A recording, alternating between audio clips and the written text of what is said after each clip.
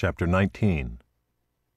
As soon as King Hezekiah heard it, he tore his clothes and covered himself with sackcloth, and went into the house of the Lord.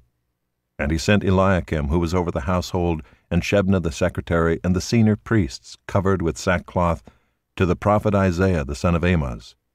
They said to him, Thus says Hezekiah, This day is a day of distress, of rebuke, and of disgrace. Children have come to the point of birth, and there is no strength to bring them forth.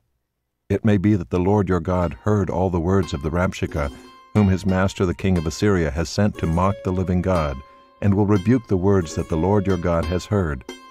Therefore lift up your prayer for the remnant that is left. When the servants of King Hezekiah came to Isaiah, Isaiah said to them, Say to your master, Thus says the Lord, Do not be afraid because of the words that you have heard, with which the servants of the king of Assyria have reviled me. Behold, I will put a spirit in him, so that he shall hear a rumor and return to his own land. And I will make him fall by the sword in his own land. The Rabshakeh returned and found the king of Assyria fighting against Libnah, for he heard that the king had left Lachish. Now the king heard concerning Tirhakah, king of Cush, Behold, he has set out to fight against you. So he sent messengers again to Hezekiah, saying, Thus shall you speak to Hezekiah king of Judah. Do not let your God in whom you trust deceive you by promising that Jerusalem will not be given into the hand of the king of Assyria.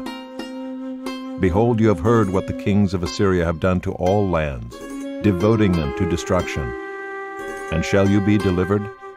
Have the gods of the nations delivered them, the nations that my fathers destroyed, Gozan, Haran, Rezeph, and the people of Eden who were in Telassar? Where is the king of Hamath, the king of Arpad, the king of the city of Sepharvaim, the king of Hena, or the king of Ivah? Hezekiah received the letter from the hand of the messengers and read it. And Hezekiah went up to the house of the Lord and spread it before the Lord. And Hezekiah prayed before the Lord and said, O Lord, the God of Israel, enthroned above the cherubim, you are the God, you alone, of all the kingdoms of the earth. You have made heaven and earth. Incline your ear, O Lord, and hear. Open your eyes, O Lord, and see. And hear the words of Sennacherib, which he has sent to mock the living God. Truly, O Lord, the kings of Assyria have laid waste the nations and their lands, and have cast their gods into the fire. For they were not gods, but the work of men's hands, wood and stone. Therefore they were destroyed. So now, O Lord our God, save us, please, from his hand, that all the kingdoms of the earth may know that you, O Lord, are God alone. Then Isaiah the son of Amoz sent to Hezekiah, saying, Thus says the Lord, the God of Israel, Your prayer to me about Sennacherib king of Assyria I have heard. This is the word that the Lord has spoken concerning him.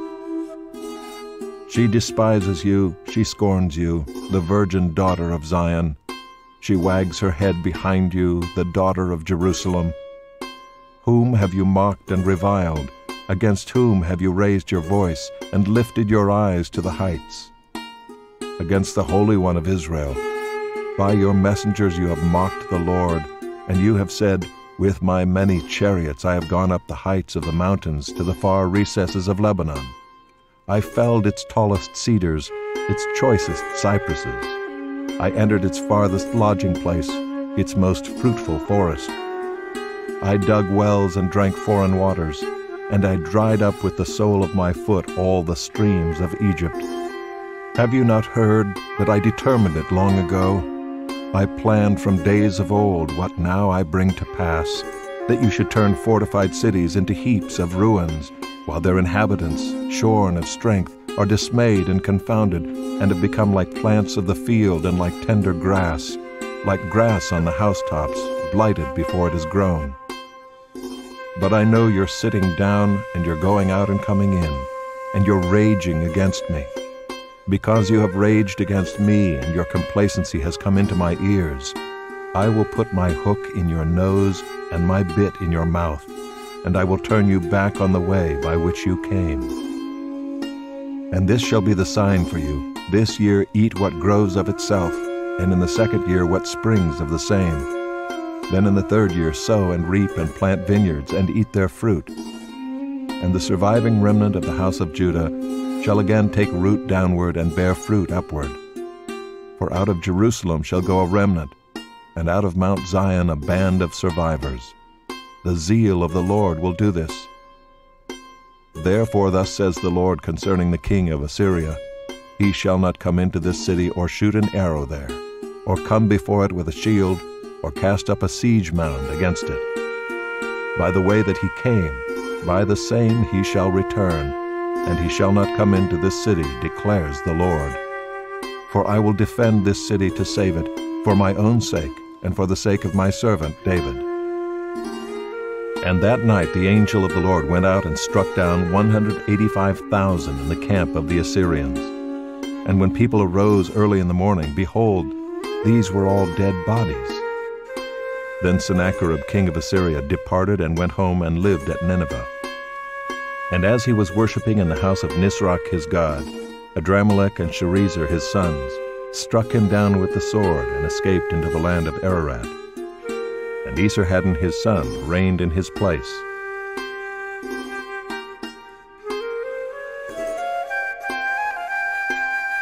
Chapter 20. In those days Hezekiah became sick and was at the point of death. And Isaiah the prophet, the son of Amoz, came to him and said to him, Thus says the Lord, Set your house in order, for you shall die. You shall not recover. Then Hezekiah turned his face to the wall and prayed to the Lord, saying, Now, O Lord, please remember how I have walked before you in faithfulness and with a whole heart, and have done what is good in your sight. And Hezekiah wept bitterly. And before Isaiah had gone out of the middle court, the word of the Lord came to him. Turn back and say to Hezekiah, the leader of my people, Thus says the Lord, the God of David your father, I have heard your prayer, I have seen your tears. Behold, I will heal you. On the 3rd day you shall go up to the house of the Lord, and I will add 15 years to your life. I will deliver you and this city out of the hand of the king of Assyria, and I will defend this city for my own sake and for my servant David's sake. And Isaiah said, Bring a cake of figs, and let them take and lay it on the boil, that he may recover. And Hezekiah said to Isaiah, What shall be the sign that the Lord will heal me, and that I shall go up to the house of the Lord on the 3rd day? And Isaiah said, This shall be the sign to you from the Lord, that the Lord will do the thing that he has promised. Shall the shadow go forward 10 steps, or go back 10 steps?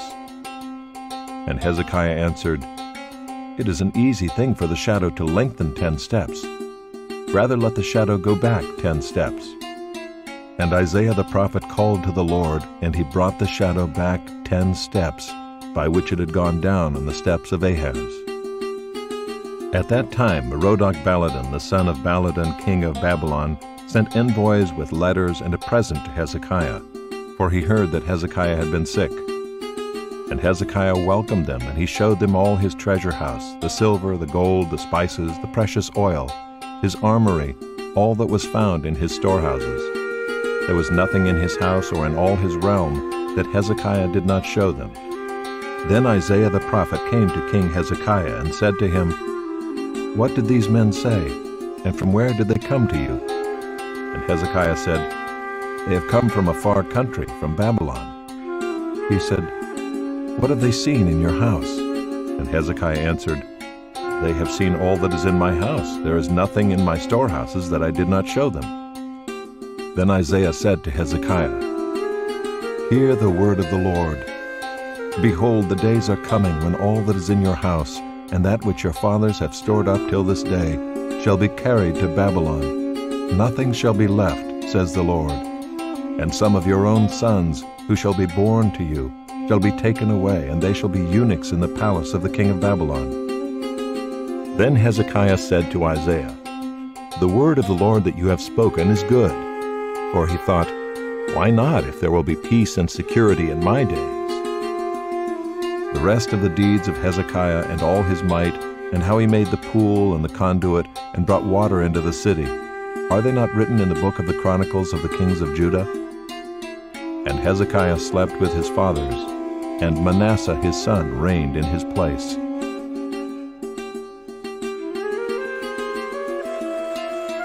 Chapter 21. Manasseh was 12 years old when he began to reign, and he reigned 55 years in Jerusalem. His mother's name was Hephzibah. And he did what was evil in the sight of the Lord, according to the despicable practices of the nations whom the Lord drove out before the people of Israel. For he rebuilt the high places that Hezekiah his father had destroyed, and he erected altars for Baal and made an Asherah, as Ahab king of Israel had done, and worshipped all the host of heaven and served them. And he built altars in the house of the Lord, of which the Lord had said, "In Jerusalem will I put my name." And he built altars for all the host of heaven in the two courts of the house of the Lord. And he burned his son as an offering, and used fortune-telling and omens, and dealt with mediums and with necromancers. He did much evil in the sight of the Lord, provoking him to anger. And the carved image of Asherah that he had made, he set in the house of which the Lord said to David and to Solomon his son, "In this house and in Jerusalem, which I have chosen out of all the tribes of Israel, I will put my name forever. And I will not cause the feet of Israel to wander any more out of the land that I gave to their fathers, if only they will be careful to do according to all that I have commanded them, and according to all the law that my servant Moses commanded them." But they did not listen, and Manasseh led them astray to do more evil than the nations had done whom the Lord destroyed before the people of Israel. And the Lord said by his servants the prophets, "Because Manasseh king of Judah has committed these abominations, and has done things more evil than all that the Amorites did who were before him, and has made Judah also to sin with his idols, therefore thus says the Lord, the God of Israel, Behold, I am bringing upon Jerusalem and Judah such disaster that the ears of everyone who hears of it will tingle. And I will stretch over Jerusalem the measuring line of Samaria, and the plumb line of the house of Ahab. And I will wipe Jerusalem as one wipes a dish, wiping it and turning it upside down. And I will forsake the remnant of my heritage and give them into the hand of their enemies, and they shall become a prey and a spoil to all their enemies, because they have done what is evil in my sight, and have provoked me to anger, since the day their fathers came out of Egypt, even to this day. Moreover, Manasseh shed very much innocent blood, till he had filled Jerusalem from one end to another, besides the sin that he made Judah to sin, so that they did what was evil in the sight of the Lord. Now the rest of the acts of Manasseh, and all that he did, and the sin that he committed, are they not written in the book of the Chronicles of the kings of Judah? And Manasseh slept with his fathers, and was buried in the garden of his house, in the garden of Uzzah, and Amon his son reigned in his place. Amon was 22 years old when he began to reign, and he reigned 2 years in Jerusalem. His mother's name was Meshullemeth, the daughter of Haruz of Jotbah. And he did what was evil in the sight of the Lord, as Manasseh his father had done. He walked in all the way in which his father walked, and served the idols that his father served, and worshipped them. He abandoned the Lord, the God of his fathers, and did not walk in the way of the Lord. And the servants of Ammon conspired against him, and put the king to death in his house. But the people of the land struck down all those who had conspired against King Ammon, and the people of the land made Josiah his son king in his place. Now the rest of the acts of Ammon that he did, are they not written in the book of the Chronicles of the kings of Judah? And he was buried in his tomb in the garden of Uzzah, and Josiah his son reigned in his place.